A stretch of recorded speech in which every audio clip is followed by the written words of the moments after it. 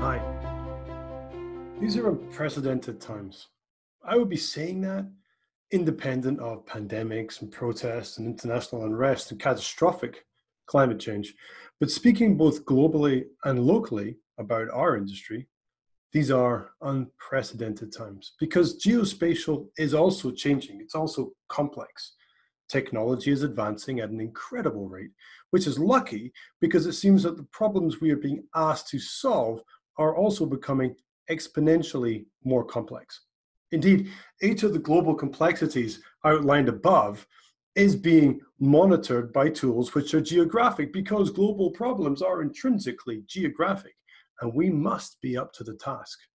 Hi, I'm Will Cadell. I run a company called Spark Geo where we provide geospatial advice to technology companies, governments, and nonprofits. I want to talk to you today about strategic thinking and why it should be applied to the geospatial community of practice. We need to think strategically because the problems we face are too complex to address without a clear approach. Having a strategy does not remove the complexity of our terrain, but being strategic allows us to use a framework to travel through that more complex terrain.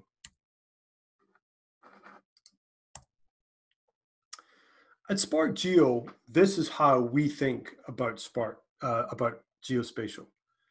Where humans move and landscapes change, there is value, and that is geospatial. That's how we think about opportunity. That's how we think about the market we operate in. This is the essence of what I think some people miss in our community. It's quite simple, really. Our planet is dynamic, and understanding and measuring that dynamism at various different scales and dimensions is what our community really does. So if we extrapolate out algorithms at one scale or in one market, we can likely use them at a different scale in a different market. Being strategic is about being able to think of those various different scales at the same time. It's about being able to hold opposing ideas in your mind at the same time for evaluation. And it's about being able to see an objective, understanding your available tools and resources, and then pragmatically committing to a particular approach. Firstly, 3 thoughts on strategy and strategic thinking. I am always deeply envious of people who seem to always know what they're doing and which way they're pointing. So you might already have a strategy. You might always build geospatial software using Python. You might only ever do cartography about ski resorts because that's all you ever want to do and you don't want to touch anything else and that's what you know. Strategy is like doing something with purpose. It's knowing why.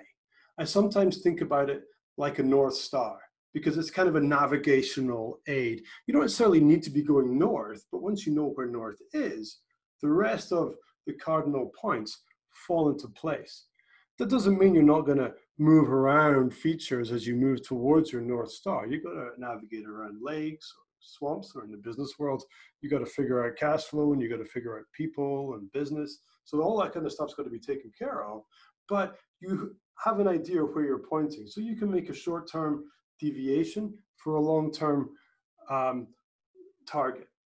Strategy is useful in day-to-day life. It's a good toolkit for decision-making. It's a framework, gives you an intrinsic approach and kind of this idea of a common understanding if there's more than one of you working on a particular thing. You have this common understanding around how you're going to do something.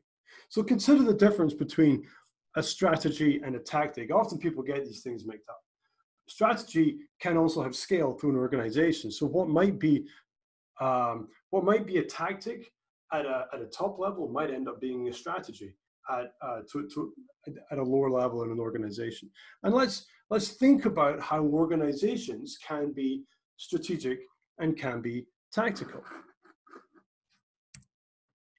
If you have organization A, they are a cloud company, and organization B just uses the cloud for occasional things.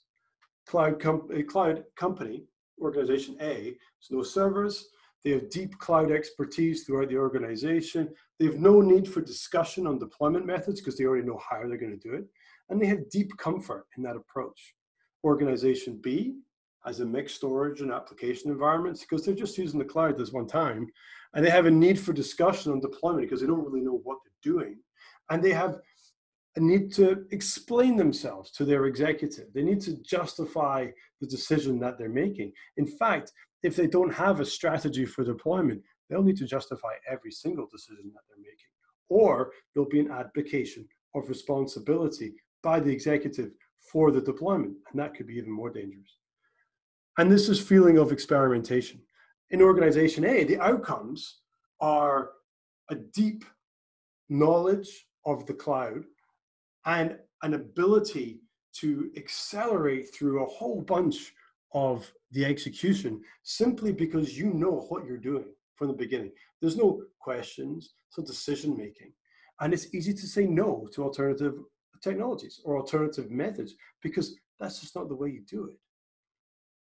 If you're in organization B, projects are slowed by decision making. You've got to make the same decisions in every single project. There's a need for executive review. There's a need for retrospective evaluation. So you can see that organization A, when faced with a particular project, is going to move a lot faster than organization B, simply because they have a strategy for how they do things. They just don't have to discuss a lot of it. So what does strategic thinking look like? It's being able to think at various different scales simultaneously. So you need to be able to think what the cloud would look like at a corporate level, the top down. What does it mean? What is our total cost of ownership associated with the cloud? But at the bottom, how many DevOps staff do we need? And do we have the ability for them to actually do real things on the cloud? Do we have a nice big fat pipe? Do we have connections? Do we have that stuff? Do we have to move a lot of data somewhere? Are there problems? So being able to think on a very strategic level, and then being able to think how that strategy is going to be applied, that is critical for a strategic organization. And then holding opposing ideas simultaneously. So we have this strategy, but you need to be testing that strategy. You need to ensure that that strategy is pointing in the right direction. So therefore, you need to hold opposing strategies, where you need to uphold the whole opposing ideas in your mind as well, to constantly investigate whether what you're doing is an appropriate thing to be doing. And you're also constantly identifying and understanding resources that are available to you. It is a strategic advantage to have a good understanding of the resources which are available to you, i.e., the cloud is constantly evolving. Technology in general is constantly evolving. Our understanding and our ability to index imagery is constantly evolving. There are bazillions of sensors in the sky. There are bazillions of sensors in everyone's pockets. There's a whole bunch of data out there. Understanding that data and understanding how that data joins together is a strategic advantage. So what's this? This is a strategic spin cycle, is what I call it. In essence, developing a strategy is reflective and it should be iterative. It's going to change over time. You need to navigate around those features. You need to learn how to execute. This is a rather obvious feedback diagram. What do we need to do? Why are we doing that? Is that the best way to do it? Did it work? And we just go round and round and round. If you continually do that, then you can continually refine your strategy. It's a series of experiments in navigation and reflections. You can make mistakes and you can correct your direction if you reflect on what you're doing. You should never really reach your North Star. I can't reach my North Star. I ain't got a rocket, and no one on this planet's got a rocket big enough to get to the North Star. However, doesn't mean the North Star is not a useful thing. If you manage to actually reach your strategy, then you've probably set a goal, not a strategy. You execute a strategy to achieve a goal. These are two different things. Reflection allows us to consider this idea, critical idea of velocity instead of speed. Speed in business is a useless metric. So next time someone says, yeah, my company goes really fast, you could think to yourself, That's cool. You can go fast, but what direction are you going in? Is it the right direction? Is it the direction you want to go in?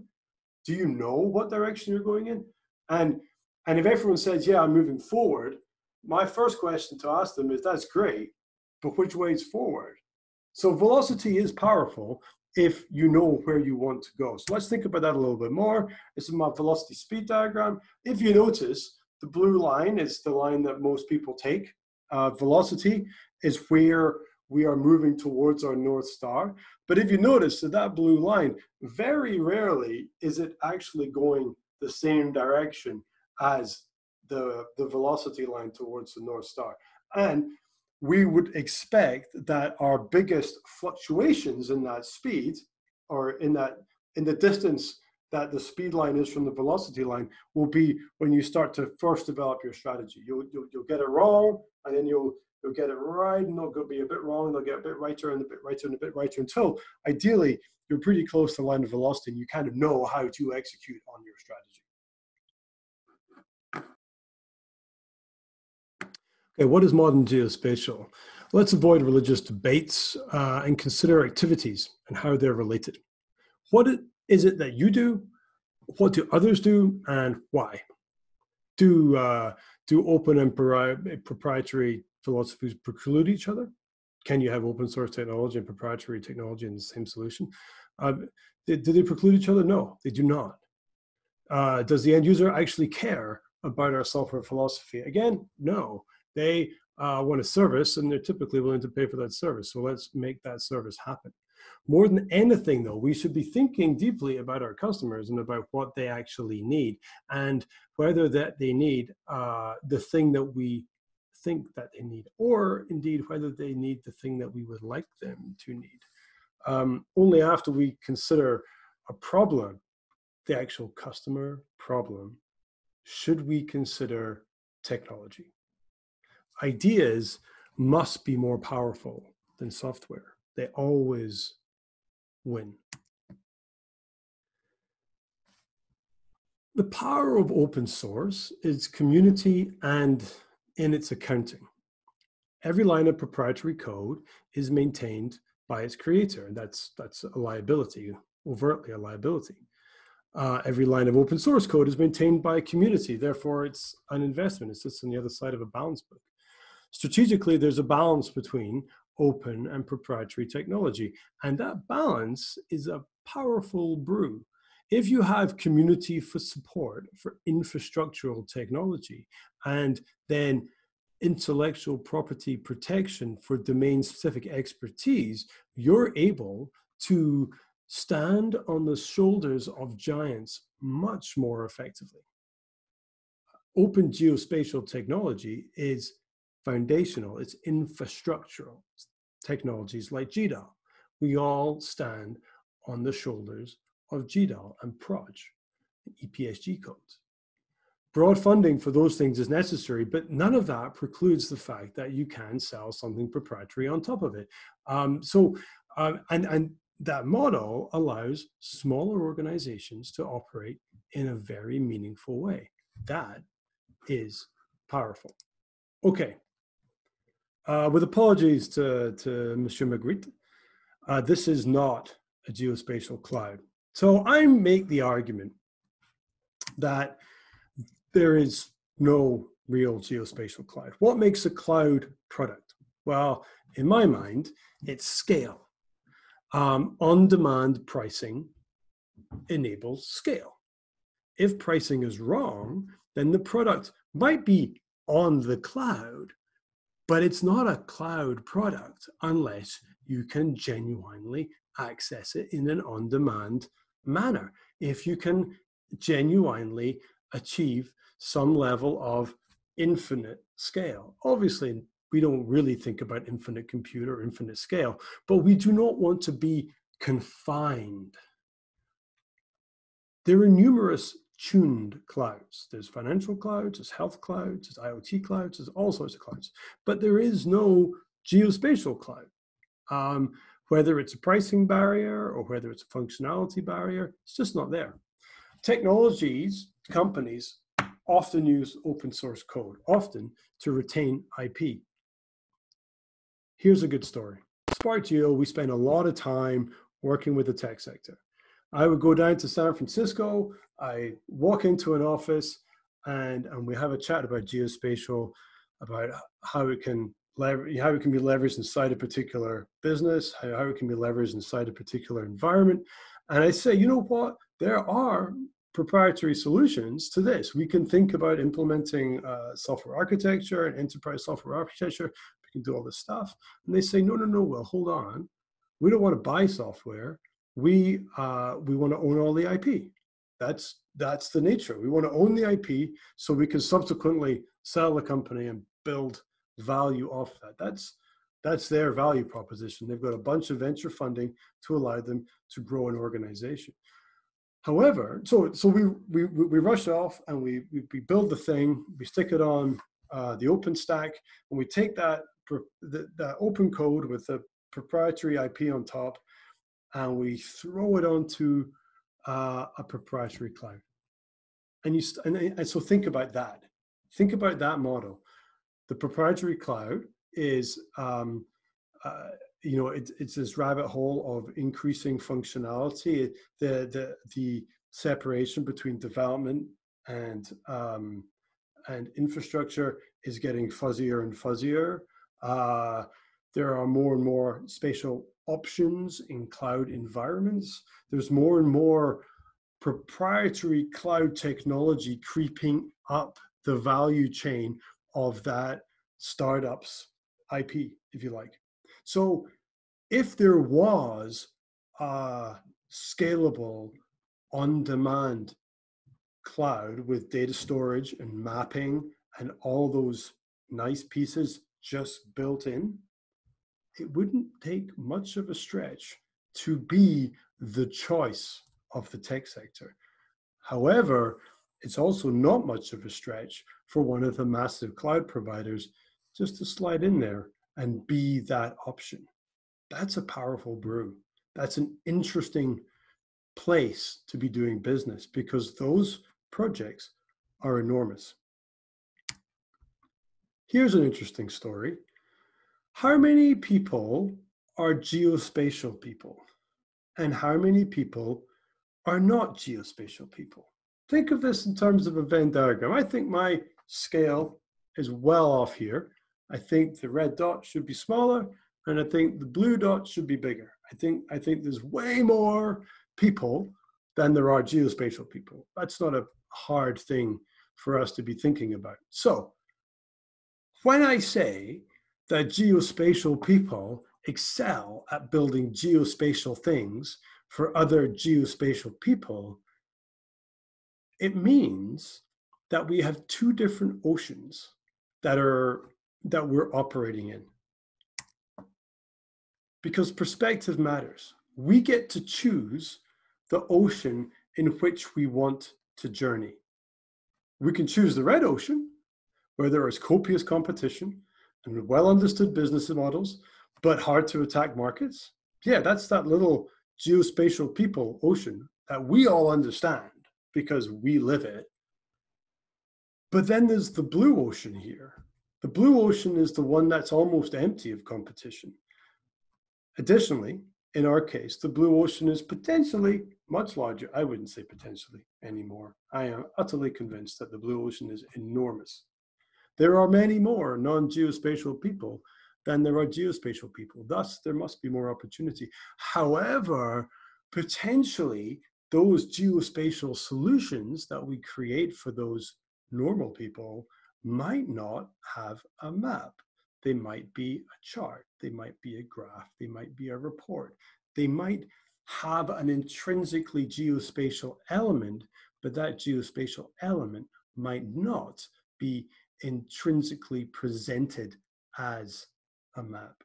And that, to a lot of people in our immediate community, is troubling and scary, but we should embrace it because that doesn't mean there isn't a need for GIS people or geospatial people or people who understand geography. It just means we need to think about user interface.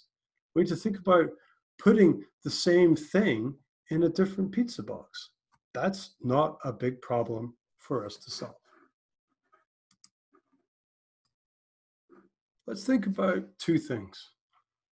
Let's think about upstream geospatial. Let's think about downstream geospatial. What on earth do I mean by that? I was lucky enough to go on a trade mission to the UK immediately before coronavirus. And they have this fascinating nomenclature around the use of geospatial technology. Upstream guys, they create and distribute data. Might be a satellite, might be an airplane, might be drone, cell phone, GPS, who knows? It's a way of accruing or building a data set that says a thing. Imagery, measurement, location, who knows? Signal reception, RF, who knows? And then downstream, geospatial, talk to clients. They talk to customers. They build things which are consumed. And I think this nomenclature is really interesting. It's like overtly oil and gassy, but it's a really interesting way of thinking about our markets and one that's it's worthwhile us pursuing. So if we dig into this a little bit, we can end up with some interesting assessments. Okay, so we have this data creation company, and they are surrounded by different customers, asking them about different things. Here's the thing about geo. Nothing is straightforward. If you are an imagery company and you create an image of a place every single day, Planet famously has been doing this, but other organizations are attempting to do the same thing. It is a fascinating value prop. It's super hard to consume. I've lived the GIS dream. I know that if someone sends me an image of a particular place every single day, what I'm actually receiving is a problem to solve every single day.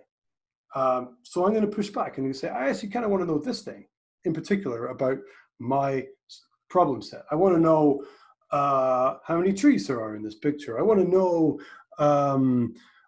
how big the fire burn is in this picture. I actually don't necessarily want to know something about this every day. I just want to know when something has changed. Has it changed? Can you tell me it's changed? But every single customer and every single vertical, think about verticals here in terms of colors. Some of them are similar to each other, some of them are different. Every single customer, every single vertical is asking for something slightly different. They're almost always asking for some kind of derivative product. So often we have the data creator who are creating excellent, useful data products, but the actual customers don't want the image or they don't want that particular product. They want a derivative, which is directly relevant to their particular business. That's quite confusing. Let's think about that a little bit more deeply.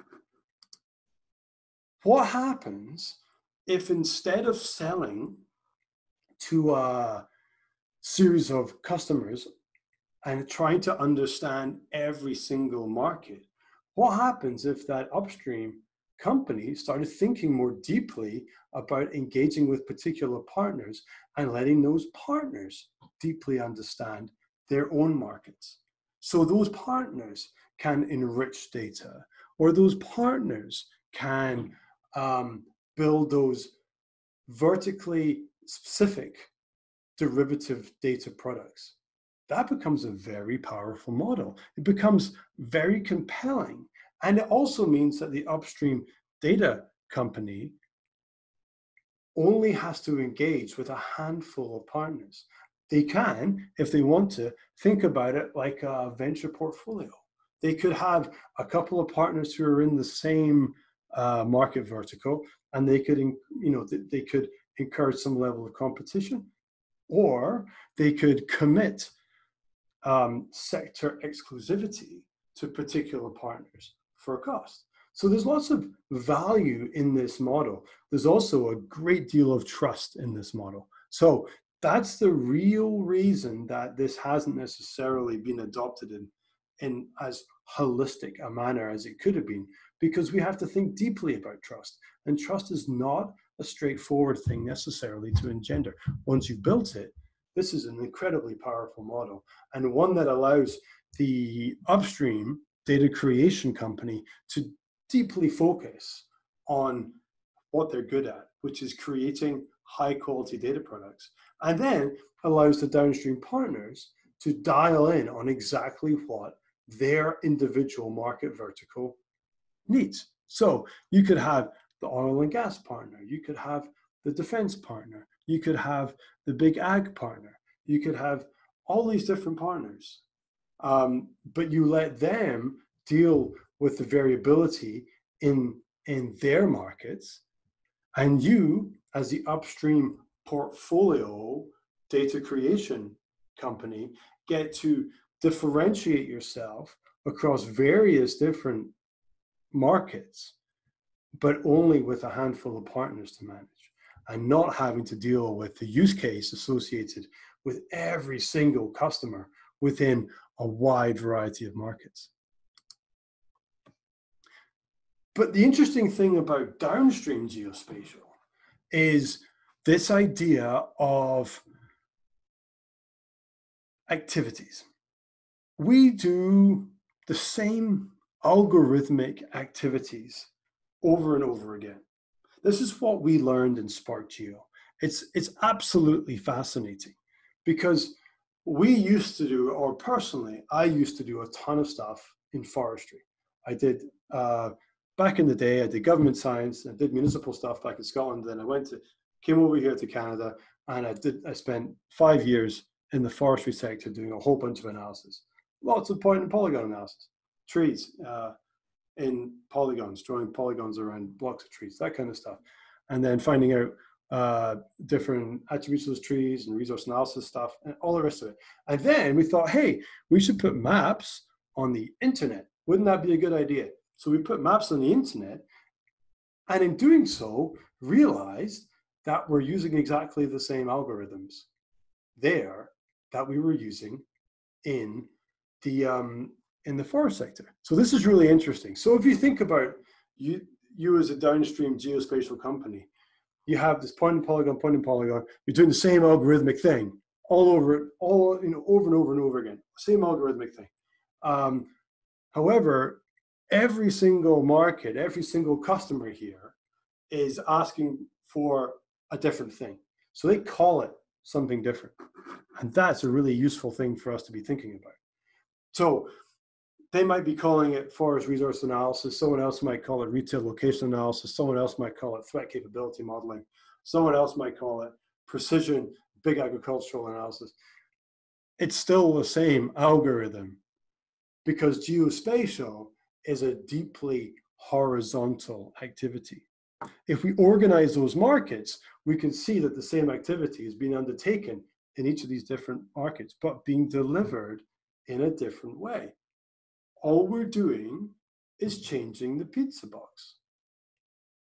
Spark Geo, we used to do, or I used to in the forest sector, used to do GIS, sort of hand bombing stuff, GUIs, a little bit of automation work, various different geospatial operations on a one-off process, on a one-off basis for various different clients. All we do now in Spark Geo is wrap that stuff up into repeatable software products. So it's the same algorithm, it's just being taken out of the GIS and being put into a blob of software, and put into a highly repeatable piece of Python or a highly repeatable piece of JavaScript. Same thing, it's still geospatial.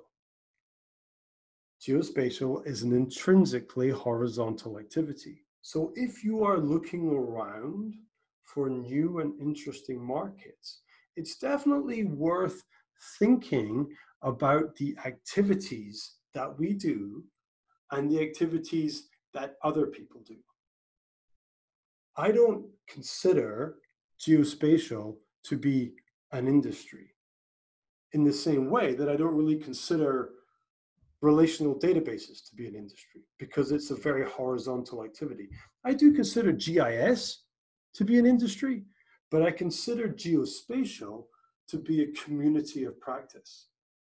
So the same member of that community of practice might be writing a piece of code in Python and sticking it in some kind of cloud-based pipeline to be run over and over and over again for every single every single device that plugs into a particular service. But that thing could also be done equally as well in a piece of desktop GIS.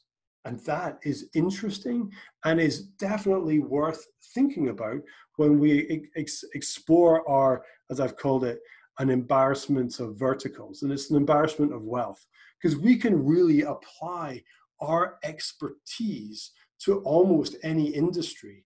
We've just got to decide how we want to apply that expertise.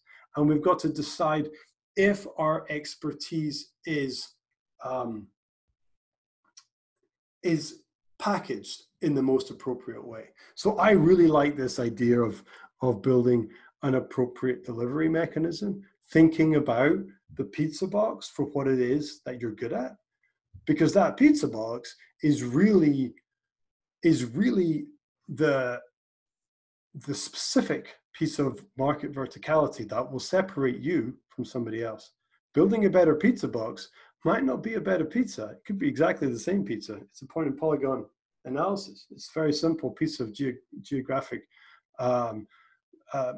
algorithm, but presenting that in the most efficient manner and getting it to someone while it's still hot, getting it to someone so it's not destroyed, getting it to someone so it's not wet, getting it to someone so it's the highest quality product is enormously valuable. And that's a piece of the market that's often forgotten about. And if you're looking for new markets, that's a piece of the puzzle that you really should be deeply considerate of.